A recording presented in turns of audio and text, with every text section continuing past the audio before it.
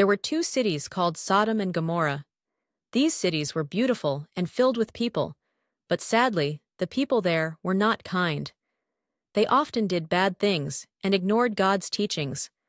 God saw how the people of Sodom and Gomorrah were acting and knew that their hearts were far from Him.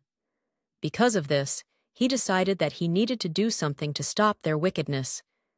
But there was one good man who lived in Sodom. His name was Lot. Lot was the nephew of Abraham, a faithful servant of God.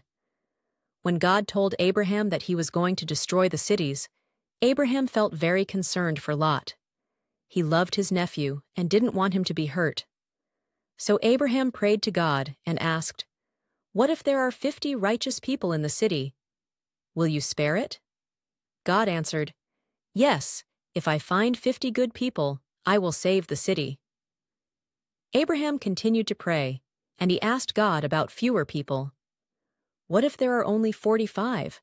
What about 30? What if there are only 10? Each time, God replied that if He found that many good people, He would spare the city. But sadly, when the angels came to Sodom to see for themselves, they found that the city was filled with wickedness.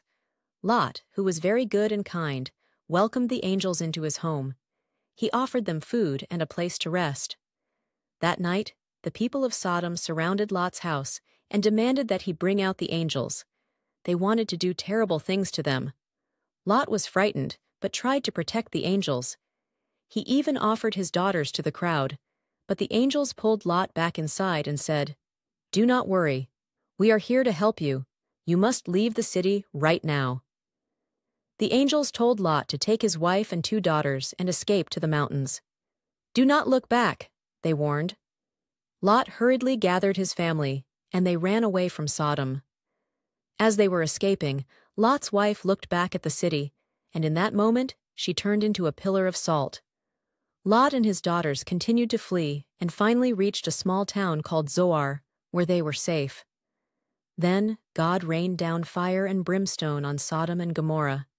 The cities were destroyed because of the wickedness of the people. But Lot and his daughters were safe because they had listened to the angels and followed God's guidance. After the destruction, Lot and his daughters started a new life in Zoar. They remembered the lessons learned from Sodom and Gomorrah, to always be kind, to listen to God, and to turn away from wrong actions. And so, Lot lived on, sharing stories of God's protection and the importance of living a good life with his family. They knew that even in difficult times, God was always there to guide and save those who trust in Him.